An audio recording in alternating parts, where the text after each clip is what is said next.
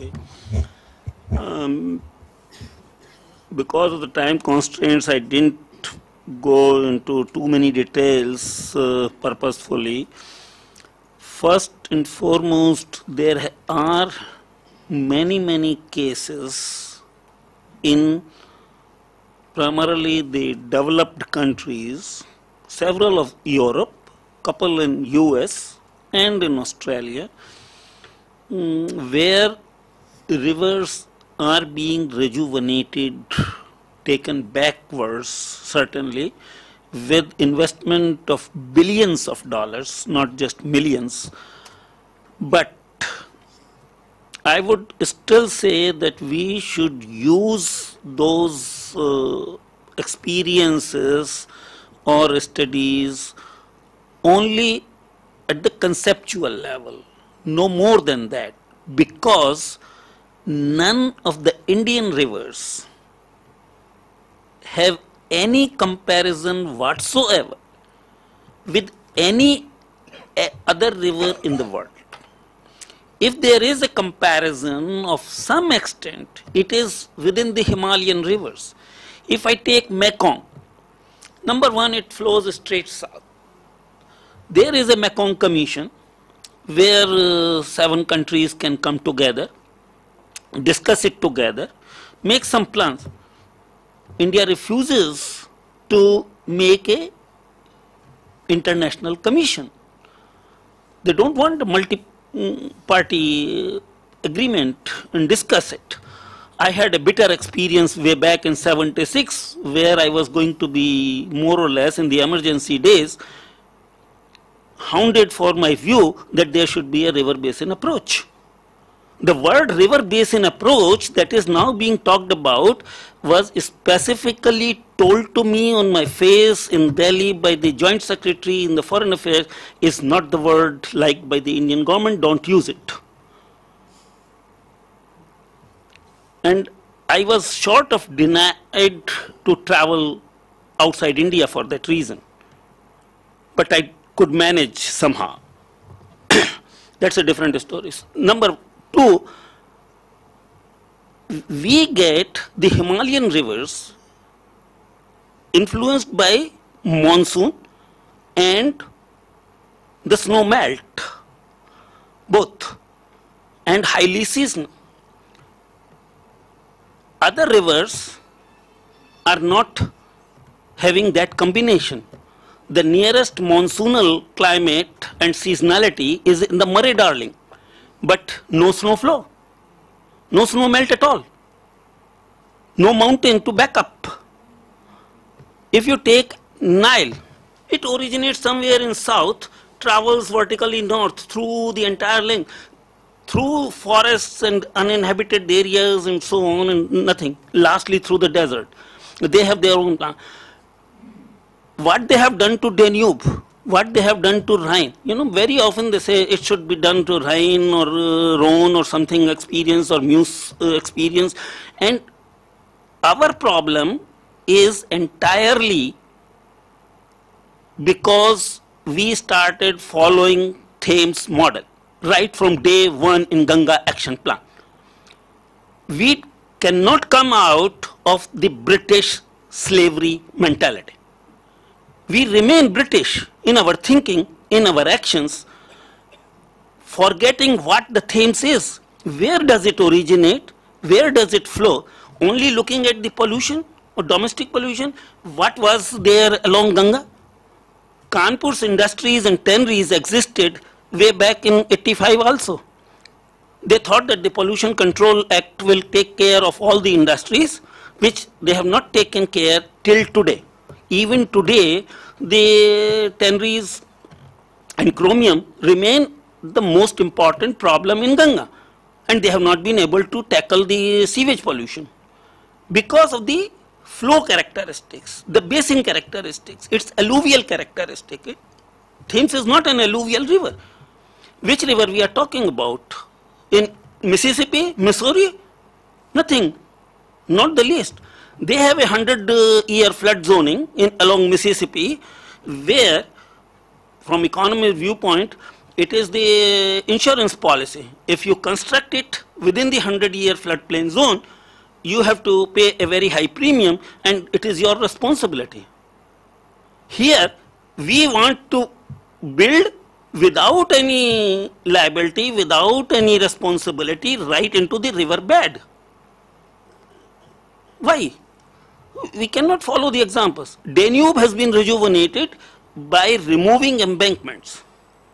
The countries along the Danube agreed that they will allow the area to be flooded again. But here you cannot think of even abandoning the program for one of the Thames.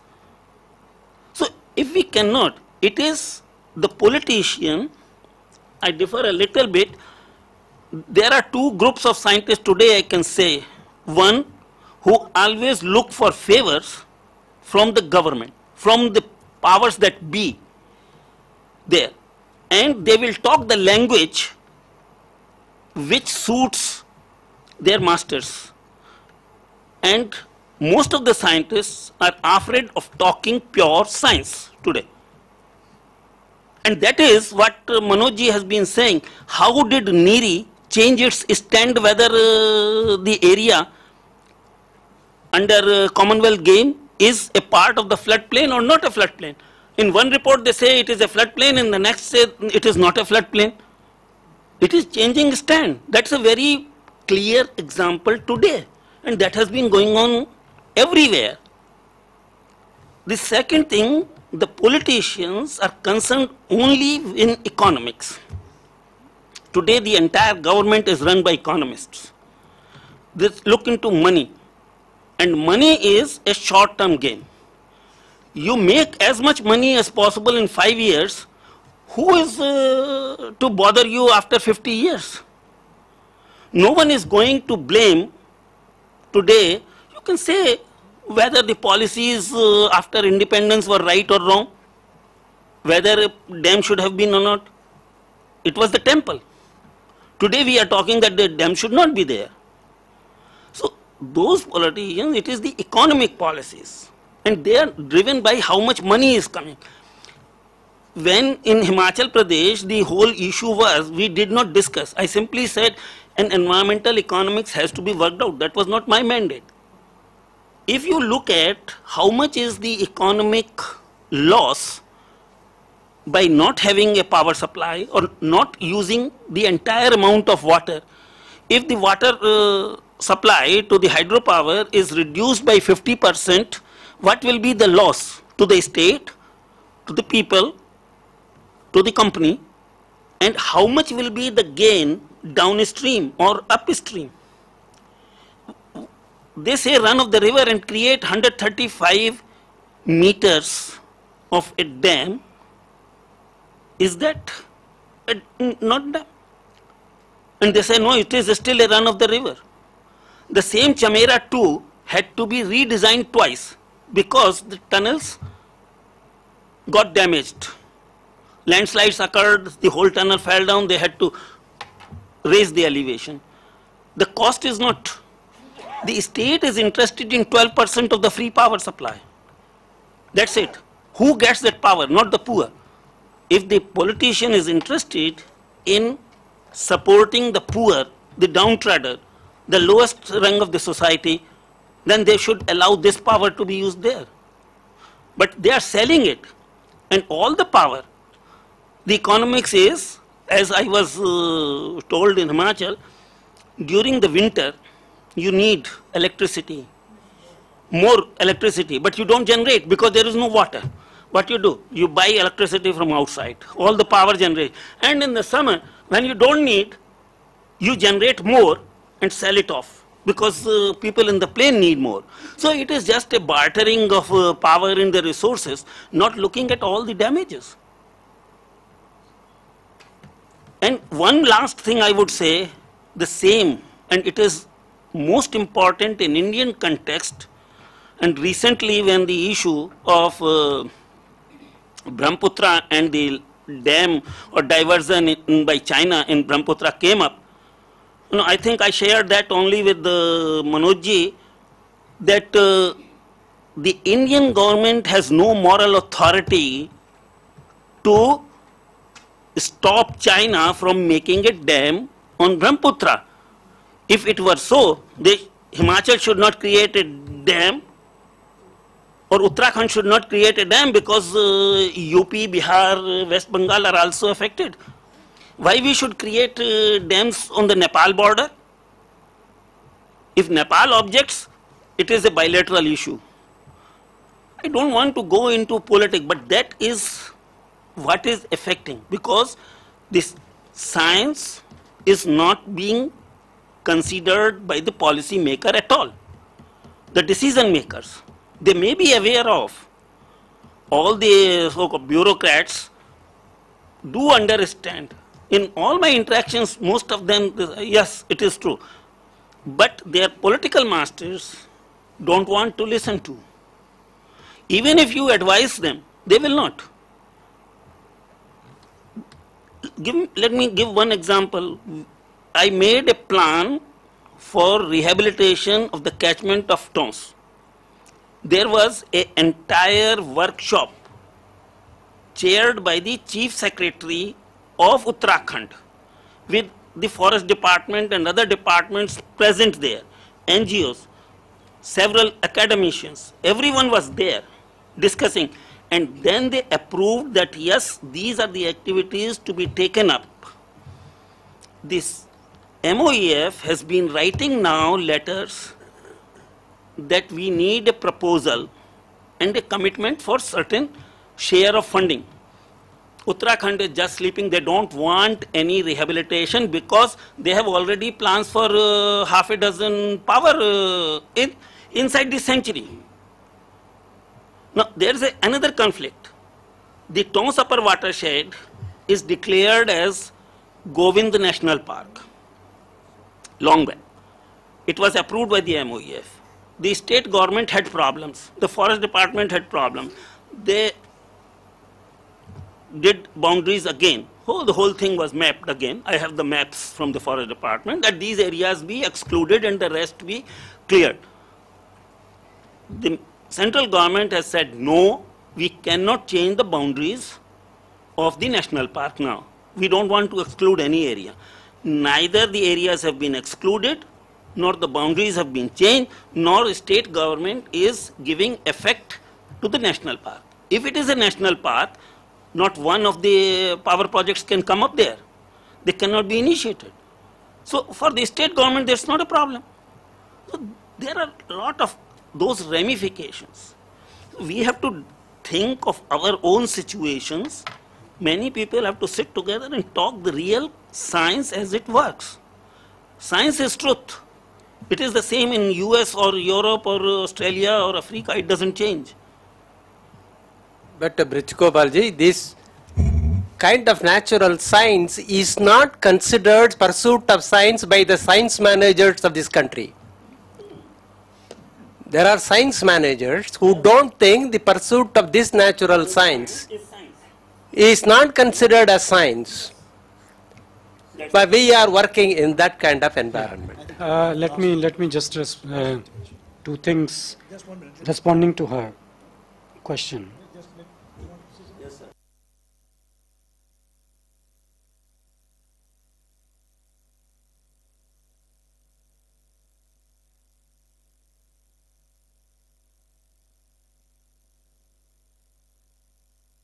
I mean, for the feeling about the person who gave his life for Yamuna. It was a very good note. But sir, with everyone sitting here, I would beg to say that we do not agree with anything that has happened here today or said. Everybody has this same very philosophy which the world has, that there are rats in the house and you control the rats with the cat. To control the cat, you go for the dog, and to control the dog, you go for the wolf. To control the wolf, you go for the tiger. Tiger will eat you up. This is all that we are trying to say. Please do not take it personal, but we feel really sad that we came all the way from Himachal to understand this conference, and I do not have any message for myself or anybody else. We are the only people to be taken and blamed for. Government cannot do anything. There is no government in the world. There is no leader in the world. Had we any leadership in the world, we would not be in this chaos today. And plus, sir, you all understand that we do not have much time. The situation is much more serious than we understand. My name is Narendra Kumar Abhiyaan. My wife is Neera. We are having an organization called This Earth is Mine. This is not an NGO. We don't accept money from anybody. Some retired officers, scientists, and literary people from our old college days, we run this group called This Earth is Mine, Ye Dharti Meri Hai. Sir, I just have one simple suggestion, that having gone through all these 2-3 hours of debate, can we say that a drop of wisdom has fallen into any good ear? I do not think so. You can ask yourself. So what is my suggestion? My suggestion is that for any problem in the world, there are simple, healthy, noble, and daring, satisfying solutions smiling all around us. And one of them is go home and think just for 5 minutes, whom are you blaming? It is we who ourselves are to be blamed because our lifestyle is so wretched, so degrading, that in fact it cannot be called a lifestyle at all. I tell you, our mission has 3 basic concepts. Number 1, the way we produce kachra in the world. No power on earth, no government on earth, no commercial organization on earth can clean that kachra. Number 2, the way we produce crime and give seeds to the crime in every house today by mongering for the comfort. No policeman on earth, no government on earth, no spiritual person on earth can handle that crime. Number 3, the way we go for comfort and degrading ourselves, no physician, no doctor, no remedy, no medicine can cure us. Sir, my only suggestion is that today if we go back home and we believe that we have really done something, I have a very, very extraordinarily simple suggestion, and we tell everybody the same thing, that if you spend less than 10 minutes per year, the world is going to see a change. And that is that if you all go home and रास्ते में एक कागज का कचरे का टुकड़ा उठा के उसको साइड में डाल दीजिए, the effort would have begun. The bigger the person, the nobler the person, the higher the authority. If you pick up one person, sir, Mr. Iyer, it has more value than I pick it up. And when the people see you that you are picking up one piece of kachra from the roadside and put it properly somewhere, it will have effect not only on everybody else, but even on you and your family. So we just end with this, sir. Thank you very much. Let me reassure you that if you think that people here will disagree with you, they do not. A very large number of people will say exactly the same thing. Fundamentally today, this is the problem. See, it is implied in what Professor Brij Gopal said. Many of the things we do because we are pursuing a particular kind of development. That development is all wrong. You cannot pursue 8% growth, 10% growth and not cause these problems. These problems are inevitable. Unless you abandon, but you see the difficulty is that if you merely say that, nobody is going to act on it. We are living in a world where we have reached a certain stage. Maybe these mistakes were made in the past, but now we can't go back and rewrite the past. We are pursuing a certain style of development which inevitably causes these consequences. But what we can do is 2 things. One is talk to people, try and change people's minds, tell everyone that this way of life is totally unsustainable. At the same time, in the short term, do what we can to reduce the impact of this in the next day, the next 2 days, next 3 days. So both short-term and long-term views are required. So, but there is no disagreement with what you said. Thank you very much, sir. Please do not imagine. I want to begin with this very room. See, how much are we adding to global warming by so many all these? Yours is not. Yours is not. And all that. Is this not global warming? Are we no, not yours is not a solitary voice. I don't want to sound egotistical, but if you please, when you can find time, there is a book by me called Towards Water Wisdom. Take a look at it, and you will see many of the things that you say are there in it. But coming. May I say a few things in response to other people? We have to wind up now. One is about, the language that we use is very misleading. If you question some of these projects, the impact of hydropower, the impact of projects, so immediately somebody will tell you, but we need power. and hydroelectric power is the least polluting. That's a misleading statement. But this is the kind of argument that you will hear.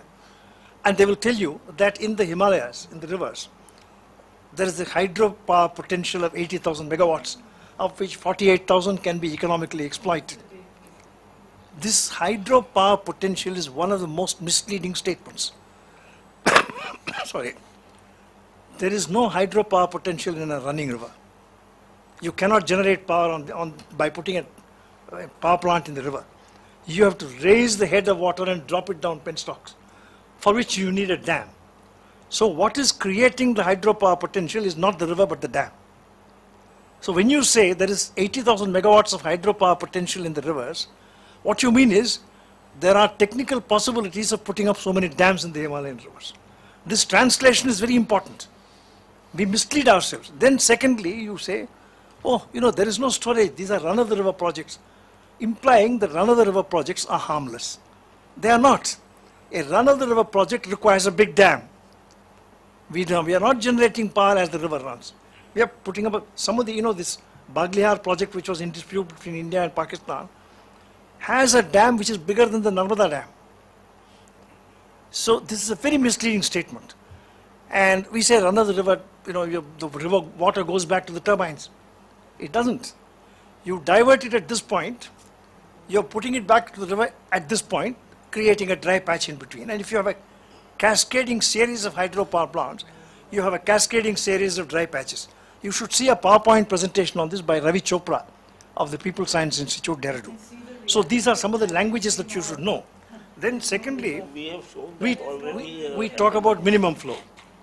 It's a very dangerous language. Minimum flow implies maximum abstraction. What it means is, so long as you leave this little bit of water in the river, you can take away the rest of it. So they came up with another word, ecological flow. But all the flows in the river are ecological flows. There is not a single drop in the river which is not ecological. So at the same time, one cannot say do not interfere at all. All that one can say is minimum interference. So what you need is not minimum flows, but minimum interference. But these are, I have been saying this for a long time, but people don't listen. Then you talked about basins. Apart from what Professor Brij Gopal said, see, there are some kinds of organizations, commissions, authorities, and so on rivers in many countries, Europe, Mekong, and between America and Mexico, America and Canada, and so on. Unfortunately, there is a very strong resistance to that idea in this country. Not only between countries. It is not only that we adopt bilateralism as a firm policy between India, Pakistan, India, Bangladesh, India, Nepal. We will never talk to all of them together. Internally, no state will allow you to set up a river basin authority. He mentioned entry 56 in the union list, which empowers the central government to deal with interstate rivers. But provided Parliament passes a law. Parliament has not passed a law, except one law, which is the River Boards Act. That act is a dead letter. No, not a single river board has been set up under that act. Why? Political difficulties. No state will let you. So there is strong, when the Krishna tribunal gave an award, I'm talking about the first Krishna tribunal, not the second one. It had two parts to its report, A and B. A allocated the available flows on the 75% dependability basis. B talked about surplus flows and so on, and B envisaged a Krishna River Basin Authority. Could not be implemented because all the states opposed it, so the tribunal itself recommended only scheme A to be operated. Scheme B is not operative. Of course, now there is a second tribunal will have to deal with that. So there is this kind, and similarly Kaveri. At one stage, central government wanted to establish a Kaveri River Basin Authority, and they circulated a draft. There was very strong opposition from Karnataka. So they dropped the idea of a professional expert body. Instead, they set up a political body called Kaveri River Authority with Prime Minister as the chairman, Chief Ministers as members and so on, which can't do anything except troubleshooting when the trouble occurs. So there is very strong resistance to this idea. Both Nepal and Bangladesh have been arguing with India. saying, look, this entire Ganga, Brahmaputra, Meghna basin is one huge common basin, and we should have joint understandings. All the countries, including China, should be part of some kind of regional understanding. But government of India has been really strongly resisting. Of course, things are changing now, but in the year 1991, when we formulated a scheme, Center for Policy Research wanted to undertake a 3-country study with corresponding academic institutions in Kathmandu and in Dhaka. Ford Foundation was willing to give some money for it. Under FERA, we needed government approval for accepting this money, and the government refused permission because of all people, not the Water Resources Ministry, not the External Affairs Ministry, but the Intelligence Bureau of the Home Ministry said this is highly politically subversive, getting both Nepal and Bangladesh together and talking. So we had to find some other way of financing the study. And so this is fortunately things are changing a bit through force of circumstance. And now we are finding ourselves apparently threatened by Chinese plans of diversion. So now today we are in the position of a lower riparian. All these days Pakistan has been talking to us, expressing concern about what we are doing to the western rivers of the Indus system.